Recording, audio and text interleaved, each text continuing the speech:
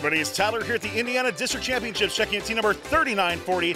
CyberTooth, who's been having an absolutely phenomenal season. They had a win just a couple weeks ago. Also entering Inspiration Award at one of their events as well, too. So congratulations on that awesome success. Take a look at 3940, what they have to offer here. I really like their overall transfer that they're doing. How they're acquiring both cubes and cones is great. Of course, we talk about their arm and some driver feedback. Let's learn more about CyberTooth coming up here on Behind the Bumpers. This video on First Updates Now is made possible by viewers like you and also the following sponsors. AndyMark has parts and products designed specifically for First Robotics competition and First Tech Challenge teams. Many AndyMark staff are First alumni, mentors, and event volunteers.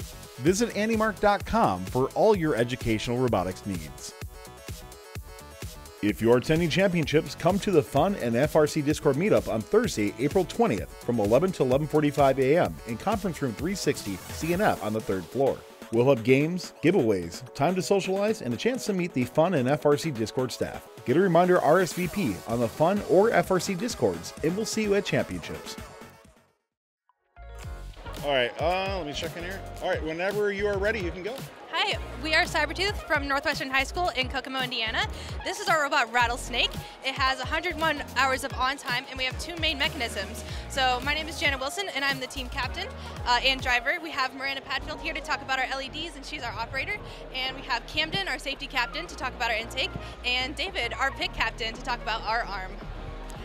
So Camden, let's start off on your intake here, talking about what's gone into, I watched you on the field, and I really like how CyberTooth is handling acquisition this year, both from the floor and also from the station as well. So talk to me about how this intake works and how it's working out for your team. All right. So the intake, it's got white compliant wheels that are custom made so that it's able to grip the cones, and this will grip the cones also and the cubes.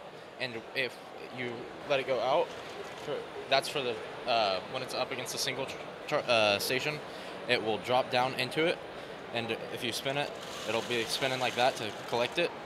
And then that will be down for the cubes, and it will blink blue to indicate that it's going to pick up a cube from the single station.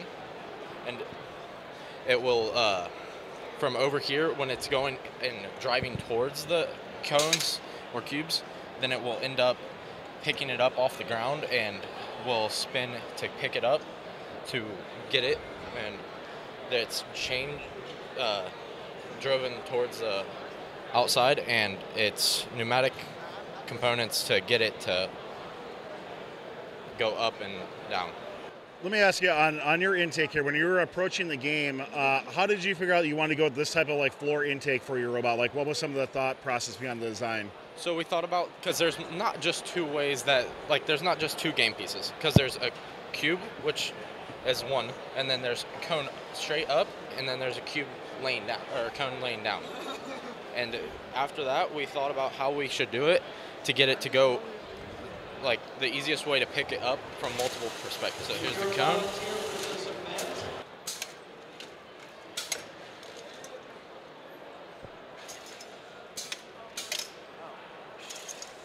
And then here's the cube.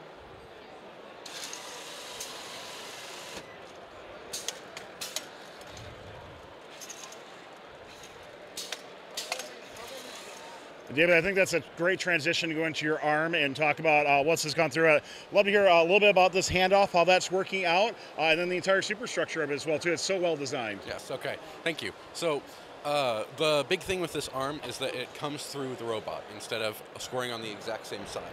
One of the big reasons why we did that is because we have tank drive. We run an AndyMark drop center 8-wheel drive drivetrain, and this arm comes through, it picks up, the gripper opens, it picks up the game piece that is presumed to be right there, and it comes all the way through to 4 different set points. Cone high, cone mid, cube high, and cube mid. So,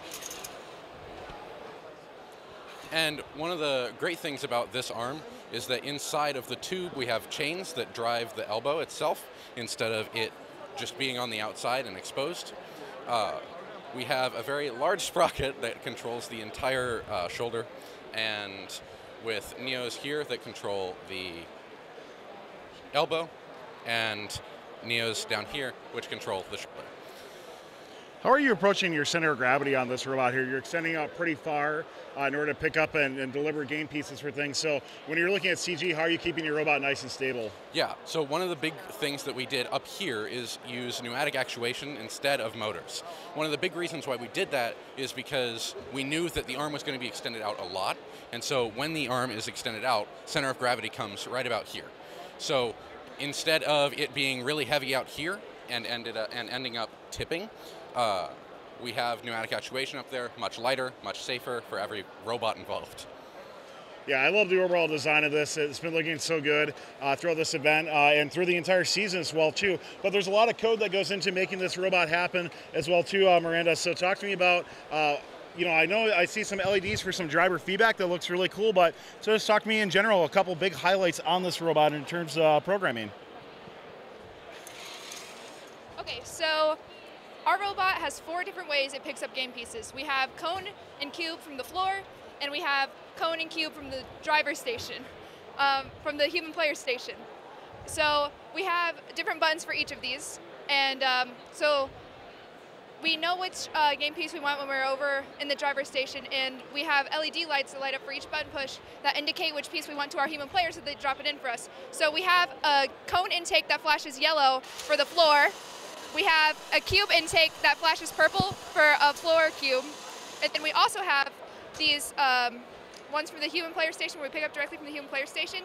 So when I press a certain button, the robot will flash red, and we call this our angry cone, and it means that we want to pick up our cone from the human player station, so we'll run this and they'll just drop it right in. And then we also have one that flashes blue, and we call that our sad cube, and that indicates to our human player to drop in a cube directly into our robot from the single player station.